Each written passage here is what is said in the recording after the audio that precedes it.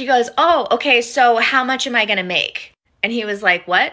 And she goes, "Well, how much am I going to make? Like you'd be looking for someone to stay at home, have your children, do the domestic labor." And she's like, "Meanwhile, you're out building your career and earning more money over the next 20 years while my income earning potential is being suppressed." So she's like, in 15 years, 18 years, when the kids graduate high school, I have to start over. So like, how much do I make?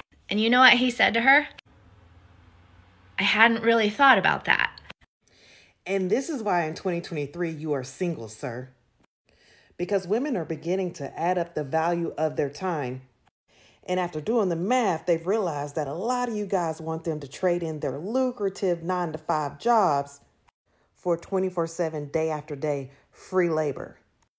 If you expect somebody to quit their job and to spend all of their time raising kids, cooking, cleaning, making sure you have clean underwear, keeping up with your doctor's appointments, scheduling kids' doctor's appointments, going back and forth to school, doing homework, doing all the things around the house so that you can go to work without having to worry about any of the kids' issues, continue to contribute to your 401k and build your career, then the very least you could do is consider how you are going to provide for that.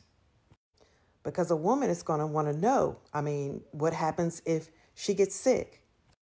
What happens if you get sick and can no longer work anymore?